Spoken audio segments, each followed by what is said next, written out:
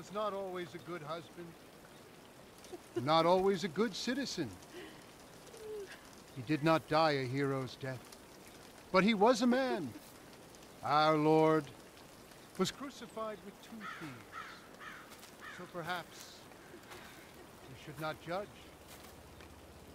We are born of sin, and we die in sin.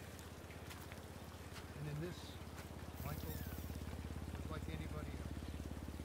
Father, we do not know your infinite mysteries, but we know that you will show mercy to our friend.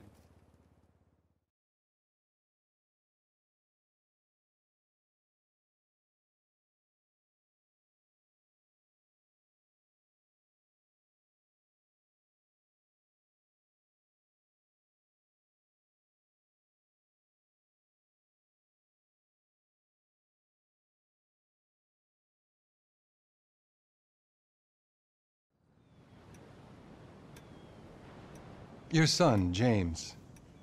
He's a good kid. He's a good kid? A good kid?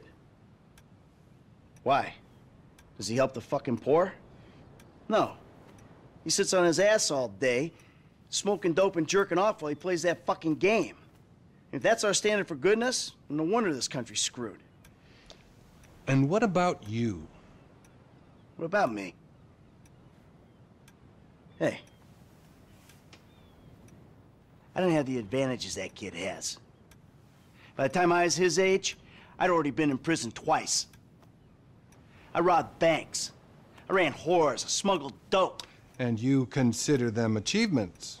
These were the opportunities I had. At least I took them. And where did these opportunities get you, Michael? They got me right fucking here. The end of the road.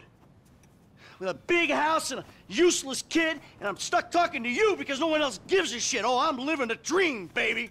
And that dream is fucked. It is fucking fucked. Let it all out. I think I just did. Oh, well, I think that's all we have time for. The same time next week? I guess. I gotta tell you, I ain't too sure this shit is working for me. Well, a sense of overriding futility is a vital part of the process. Embrace it. Whatever you say, Doc.